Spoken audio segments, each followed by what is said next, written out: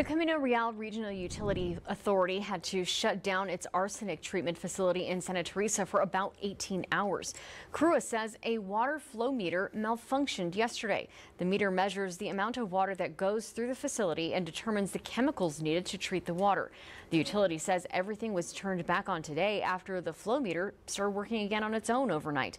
CRRUA says customers never lost water service and a specialist will examine the flow meter soon.